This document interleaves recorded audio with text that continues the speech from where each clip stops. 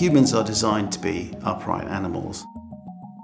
Anybody who has quadriplegia or paraplegia, that is, they lose use of their arms and legs, they can use RECs. It doesn't matter, they don't have to have a spinal cord injury from trauma, it can be from an infection, it could be from a neurological condition. The mechanism to be able to stand, to walk, to be the right height, to have that social interaction, but also to exercise, because if you're in a wheelchair, it's very difficult to exercise effectively. Just to be able to stand up, which is, things that everyone takes for granted, because you forget, even though I feel like I'm floating, you forget that you're in a suit and you can be doing your normal, day-to-day things. There are two very different ways that you can use RECs. One is in a rehabilitation setting, but you can have personal RECs. You can have your own RECs, and you can function perfectly well in a pretty normal environment at home. The mechanics of it, in essence, enable it to be stable, as well as the software and the processes within it.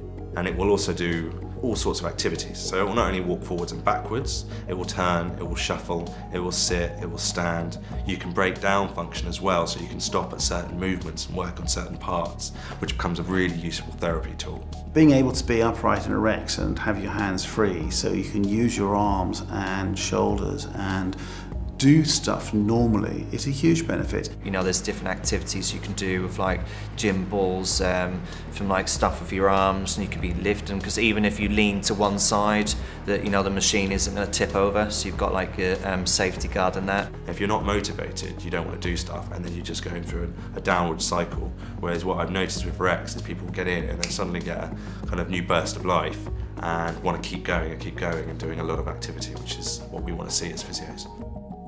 The effect of even just a short period of time of being upright, moving around, walking in the RECs lasts for anything up to 4 or 5 days afterwards. So in the long term, having the ability to come and have a REC session once or twice a week might be enough for people then to have a very significant change in their quality of life in the long term. If I get out of my wheelchair and I sit on a normal seat, I kind of lean to the left, because I've got a curvature of the spine happening. Obviously when you're in that, that keeps you up and straight, and it's comfortable. Even though I can't feel it, I say it's comfortable. I suffer with spasms on a daily basis, so when I've used the machine, obviously for a couple of days after, they ease off. Your bladder and bowels work very well when you're standing up, but they don't work when you're scrunched up in a wheelchair. So being able to stand and walk and move around allows you to have much better bladder and bowel function, which is a major issue for patients with spinal cord injury. It's a physiotherapy platform, it's a mobility platform, it's a social engineering platform, it's allowing people to get back into society, but it's also a technology platform. It has power, it has stability. There's an awful lot of technology that can be put onto RECs because it's a fantastic platform. So not just a clinical application, but a technological application as well.